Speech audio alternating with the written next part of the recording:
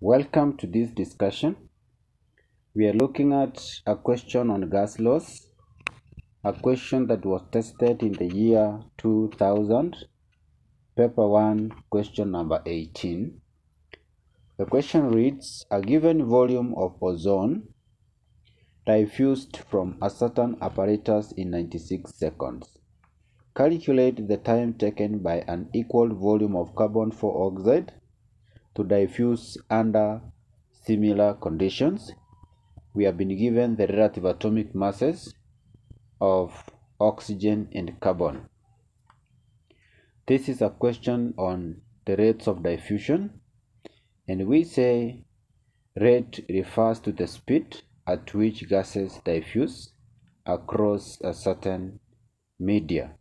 So we are going to approach the question by first getting the molecular mass or relative molecular mass of ozone, and you realize the relative atomic mass of oxygen is 16, whereas ozone has 3 of them, giving us 48.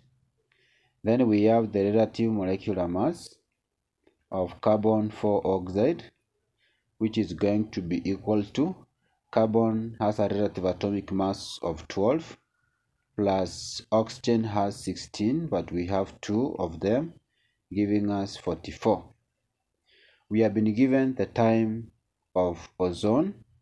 We are supposed to look for the time of carbon dioxide.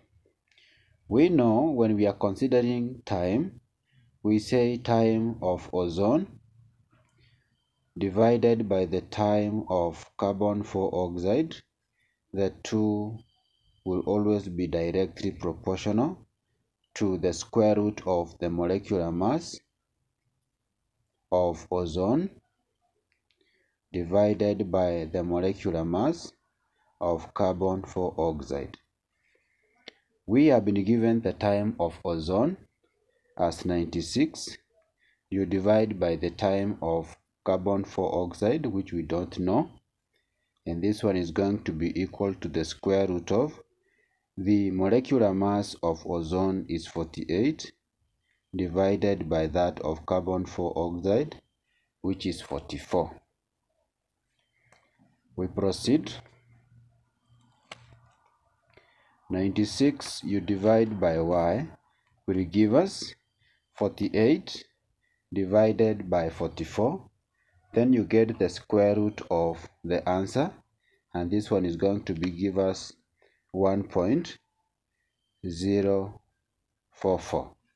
We rationalize 1.044 as a fraction by putting it over 1. Then we cross multiply. We are going to have y multiplied by 1.044, giving us 1.044y being equal to 1 times 96, which is 96. You divide both sides.